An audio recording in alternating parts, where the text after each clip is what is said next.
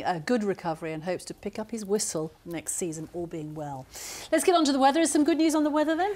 Well, we've got a lot of cloud around and there's limited brightness, but the good news is it should be mainly dry this week, bar some rain on Friday. Martin Curtis took this photo of the gulls during last night's sunset at Western Shore in Southampton. And here we have a mandarin duck on the pond in Fritham and New Forest. Hayley Wolvin, thank you.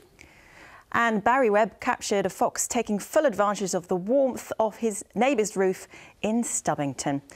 So we did see some sunny spells today, but there was generally a lot of cloud, and we hold on to that cloud cover overnight tonight, where we do have a few clear spells. Patchy frost and also fog may form, particularly out in the countryside. There, temperatures may fall to freezing or just below.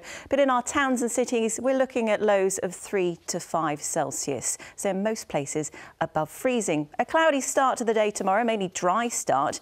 Where the cloud is thickest, there is the chance we could have the odd spot of light rain and drizzle.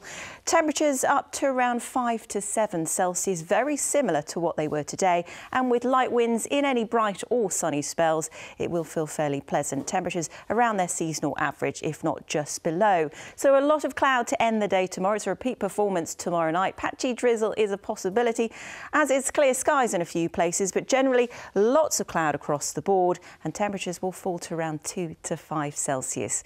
So we look ahead to Thursday. It should be a mainly dry day. It's a repeat performance of today and tomorrow. A fair amount of cloud. We do have a weather system moving in. It's an area of low pressure. Now, there's a lot of uncertainty about this area of low pressure, and there has been for much of this week, but we are expecting it to move in Thursday night and into Friday, and it will perhaps produce some rain through Thursday night and through Friday daytime, lasting until Saturday morning. So once that rain clears on Saturday morning, the weekend should be largely dry, but there will be a fair amount of cloud with maybe 1 or 2 bright and sunny spells. So the sunshine a little hard to find this week. There's a lot of cloud about, but the winds are fairly light up until Friday, when the area of low pressure pushing in from the Atlantic may produce outbreaks of rain through the day. As I said, a lot of uncertainty about that area of low pressure as to where the centre of it will move to.